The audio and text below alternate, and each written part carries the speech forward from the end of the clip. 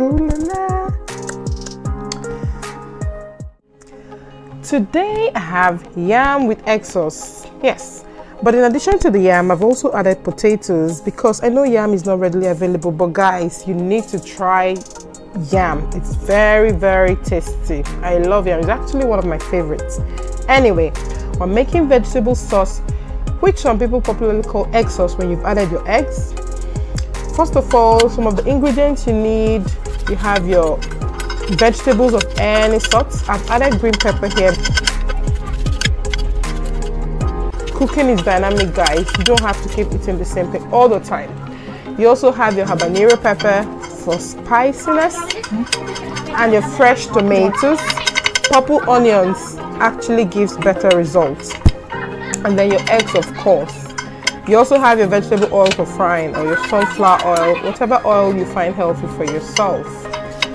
After cutting my vegetables, I cut my onions into tiny bits. And guys, I also cut my onions in round circles, like flat circles. Do you know why? When they separate in the oil, it gives lovely strands out and you chew on it when you're eating your yam and egg sauce. Lovely, isn't it? I continue cutting my tomatoes like that. The reason I'm cutting my vegetables is to kind of get ready. You know, I want to cook my tomatoes, my vegetable and my yam at the same time so that the food is kind of ready at the same time. You know, save time, maximize time.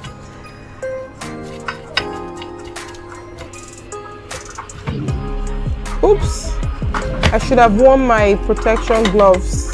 Now guys, I got these gloves on Amazon. It's really, really nice. You're gonna see these gloves. Let me get them from a drawer. These gloves actually protect you from cutting yourself. So I actually remembered I'm very bad with cutting in the kitchen. The tips are protected, you know.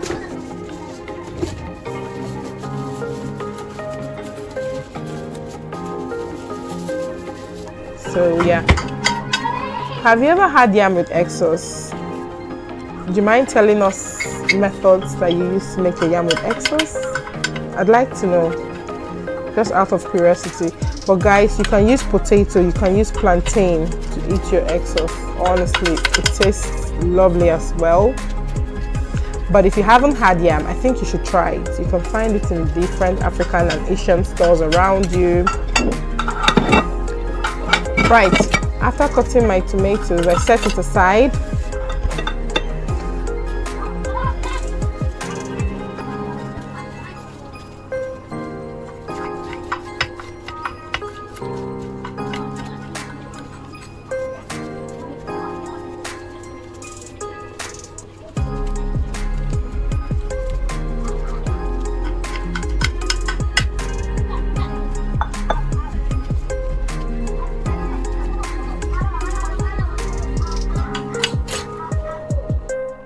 I haven't shown the process of cutting the yams, you know, washing them and cutting them, but basically just wash your yams and cut them out, you know, cut them into any shapes that you find more appealing.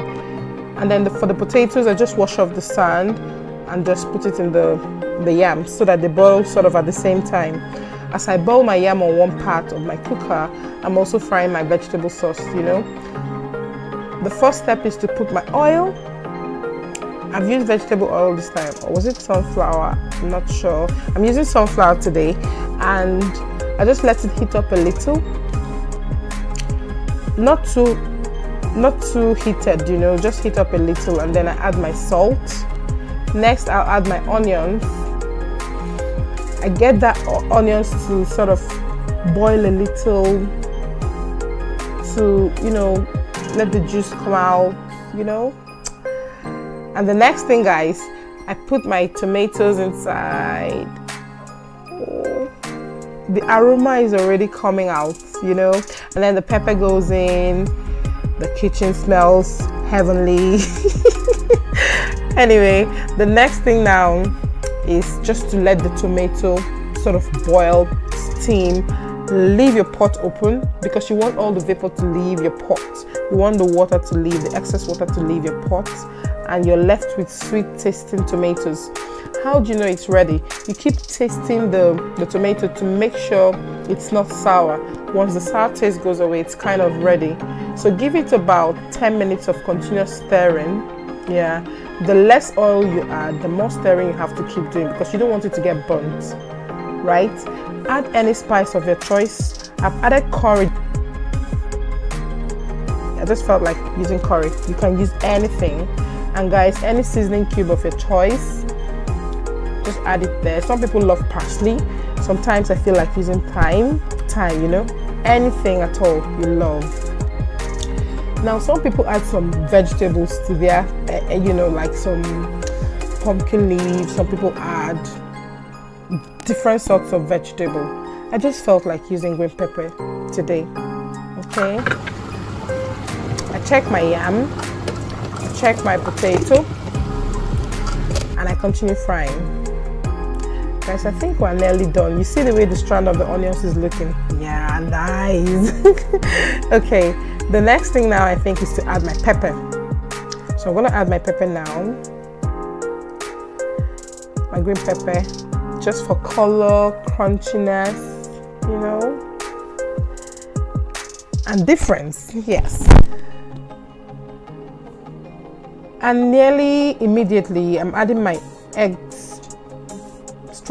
You know, I just leave it on top of the eggs of the tomato sauce. I put my eggs and I let it sit. So guys, don't turn it immediately because you don't want it to disappear. You just want to see the lumps of egg as you eat your yam. When I check my yam, it looks like it's done. I think this yam is done. I think it's done. Yes, the yam is done, but not the potato. You see the way the egg looks? My goodness, my goodness.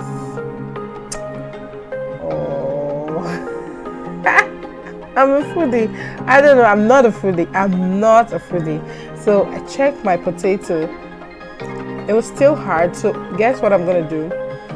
I'm going to bring down the yam and continue boiling the tomato. Sorry, continue boiling the potato. Tomato, potato, potato. Yeah, so yam gets done quicker than potato, guys. All right, once the egg is sort of not raw, look at what it should look like, guys. Isn't this beautiful? Isn't this beautiful? You should smell this kitchen right now, guys. I think we're ready to eat. I can't wait. I am really starving. Okay, I dish this into my plate. Guys, come and join me. Come and join me. Voila! This looks absolutely amazing. And trust me, I think it tastes amazing as well. Ooh la la, ooh la la. Guys, let me know what you think. Did you enjoy this video? And if you did, you know what to do. Please like, share, subscribe, click the notification bell, and see you next time. Bye bye. I have to of course flush this down.